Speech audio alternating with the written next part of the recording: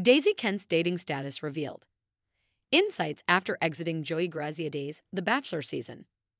The Bachelor season 28 runner-up Daisy Kent reveals that she's dating someone after quitting Joey Graziadeis' season.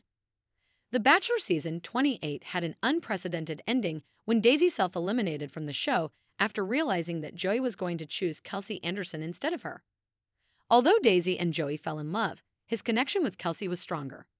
In a Bachelor first, Daisy and Kelsey even rode together in the limousine to the final rose ceremony, holding hands in an act of sisterhood. Daisy and Joey broke up, and Joey then proposed to Kelsey.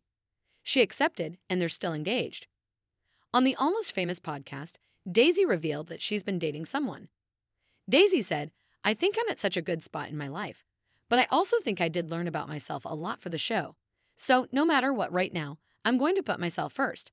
But yeah, I have gone on dates." Daisy then admitted that she'd been on multiple dates with the same person, but she didn't know if she was close to being in a relationship.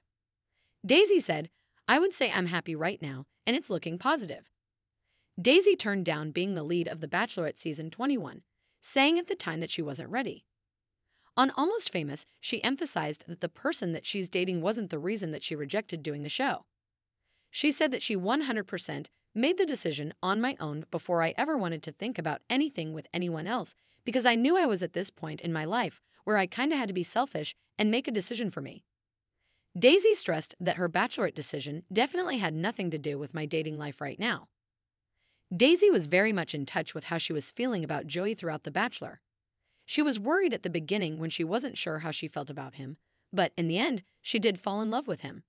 However, Daisy had the sense that Joey's connection with Kelsey was much deeper, so she decided to bow out of the situation so that Joey didn't have to go through the heartache of rejecting her. Daisy's noble act made the ending easier and happier for Joey and Kelsey because he could be at peace with his decision, knowing that Daisy was okay with it.